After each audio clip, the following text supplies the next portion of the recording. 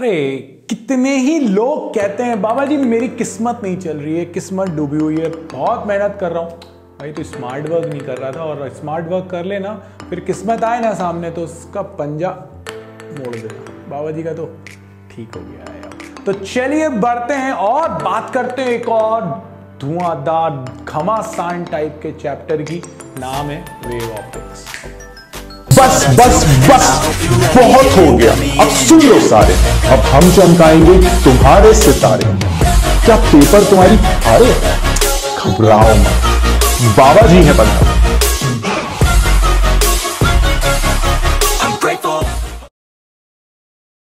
यार देखो, जब भी ना अपने को ये लगे ना कि मेरे से नहीं हो रहा है, सुना करो, हमेशा सुनो, समझो इस बात को।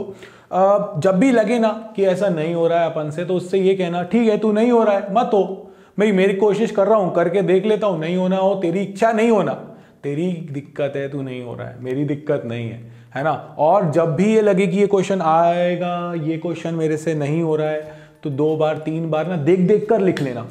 कुछ मत करना, ज्यादा सोचना मत, ज्यादा देख देख के ही लिख देना। जब तुम देख देख के भी लिखोगे ना, तो देख तो रहे हो ना यार, वहां पर जा रहा है, सब कुछ जा रहा है। यार कितने बड़े बड़े डिस्कवरर्स हुए हैं, उन्होंने कोई ऐसा थोड़ी ना पैदाइशी, मतलब वो निकले बाहर दुनिया में आए और एक मैं इस बार रिलेटिविटी की डिस्कवरी करने वाला हूँ, मैं ग्रेविटी की बातें करूँगा, मैं टेलीस्कोप के बारे में बातें करूँगा, किसी ने नहीं करी थी। और फेलियर तो उनकी सक्सेस का सबसे बड़ा रीज़न था कि वो फेल हुए। तो यार तुम ना उस लाइन पर ही चल रहे हो अगर तुम फेल हो रहे हो तो, और अगर पास हो रहे हो तो तुम ठीक है, अपनी जगह पर बिल्कुल सही चल रहे हो। बट फेलियर्स के साथ थोड़ा सा ज़्यादा लगाव है।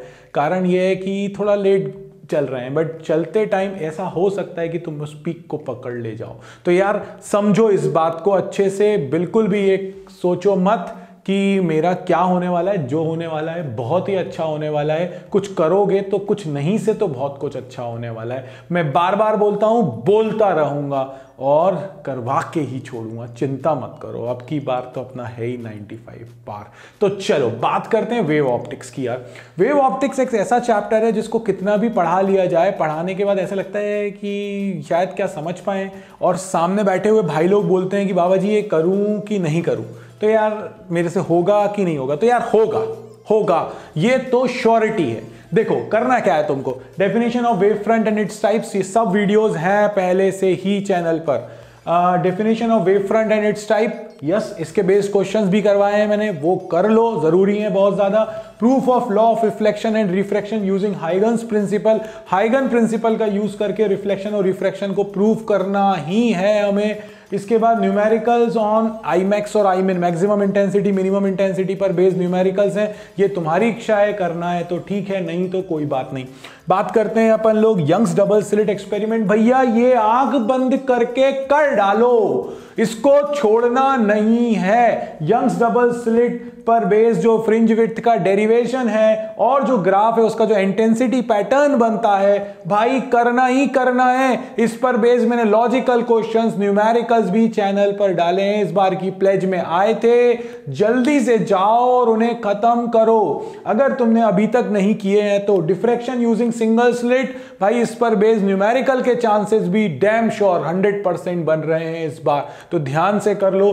पोलराइजेशन में ब्रूस्टर्स लॉ जो हमारे पास था, जिसमें हम अनपोलराइज लाइट को पोलराइज करते थे जब हम बात कर रहे होते थे reflection from a transparent surface से, और पोलराइजिंग एंगल की बात कर रहे थे। और रिजॉल्विंग पावर यहां से अगर बनेगा तो बहुत हॉट्स की कैटेगरी का ही क्वेश्चन बनेगा, तो इसीलिए अगर करना है तो ठीक है, नहीं तो बहुत सारे लोगों के लिए कंसर्न है ये टॉपिक, ठीक है। तो ये पोलराइजेशन, डिफ्रैक्शन और इंटरफेरेंस पर बेस्ड ये जो मैंने पॉइंट्स मेंशन किए हैं और जो नीचे क्वेश्चंस दिए हैं, और proof of law of reflection and refraction using Huygens principal, plus जितने भी प्लेज के न्यूमेरिकल और लॉजिकल क्वेश्चन के वीडियो हैं, बहुत ही ज्यादा जरूरी है करना, कर डालो कुछ बिना सोचे।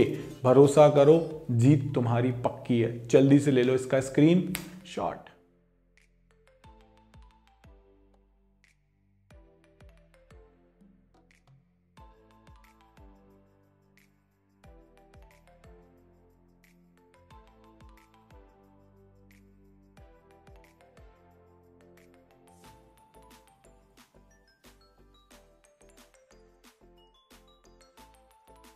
वापस। तो यार ये हुए तुम्हारे पास वेव ऑप्टिक्स की बातें, ठीक है। और भी बहुत सारी बातें हैं, अगले चैप्टर्स में करते जाएंगे। कुछ ना कुछ मोटिवेशनल टॉक, इंस्पिरेशनल टॉक भी हम करते चले जाएंगे, पक्की बात है, टेंशन मत लो, बस करते चले जाओ।